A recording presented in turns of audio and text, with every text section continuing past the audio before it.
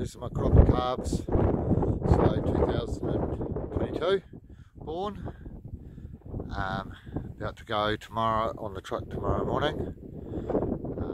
Ones that didn't make the cut are just over the fence. So around here, and that's not a bad looking steer here, number 41. They're nice and quiet. It's a nice looking animal. So I've just been up here since we drafted them off from Bailage in a holding pen, feedlot paddock. So this is steers and heifers mixed together. They'll be separated for the truck tomorrow. It's just one rig in here, just here somewhere.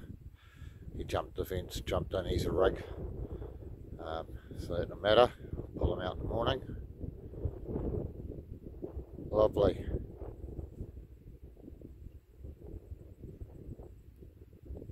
Hey, 54, he's a nice guy, always there at the electric fence that's there, waiting for you to shift. But